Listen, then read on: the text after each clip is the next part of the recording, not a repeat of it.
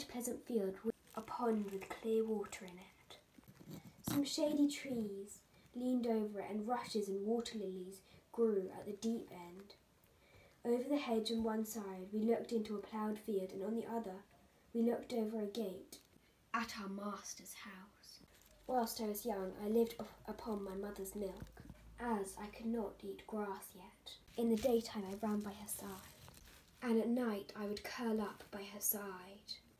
There were 6 colts in the field, a little bit older than me, nearly full-grown horses. Oh, we used to run together, gallop as hard as we could round the field. But some days there'd be biting and kicking as well as galloping. And on that day my mother called me over to her. I wish for you to pay attention to what I'm about to say to you. The colts in this field are good colts. They are cart horse colts and have not yet learnt manners. You have been well bred and well born. Your father has a very good name in these parts. And your grandfather won the cup 2 years at the Newmarket races. Your grandmother had the sweetest temper of any horse I ever knew, and I think you have never seen me kick or bite. I hope you always will grow up gentle and good and never learn bad ways. Do your work with a good will, lift your feet up well when you trot, and never bite or kick, even in play.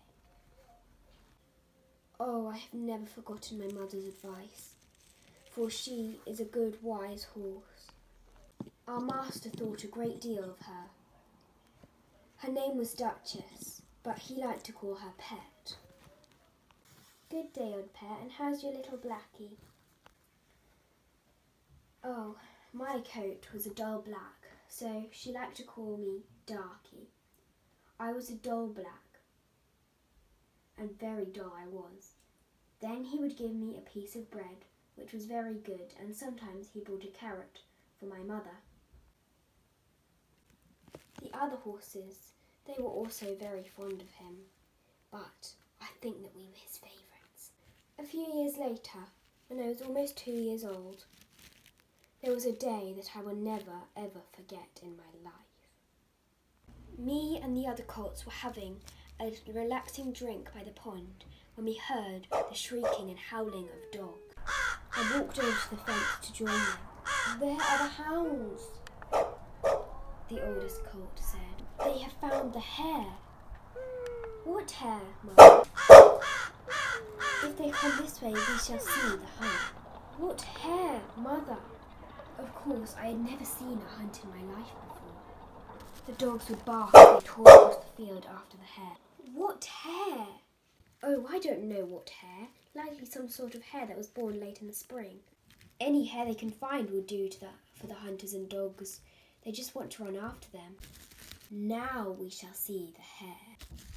The hare tried to get through the fence, but the fence was too thick, so she tried to make a sharp turn, but it was too late. The dogs were upon her with barking cries. There was a screech from the hare as she tore off and escaped. I looked back at the huntsmen and their horses, and noticed one horse was lying flat on the ground, its rider injured and hurt. There's likely no fixing him, the huntsman would say. And I heard a loud bang, and it broke my heart. I liked that horse very much. Very pleasant horse. His name was Rob Roy.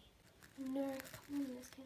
That rider, his neck is broken. Serves him right as well. No, well, you must never say that. Us horses, we just do what our riders tell us to. Just mostly for the purpose of a hare or a fox or a deer. But as I'm an old horse, I've seen a great deal. A few days later, we saw the carriage with the coffin in it. The man had died. A horse and a man, very exact. And all that was for one little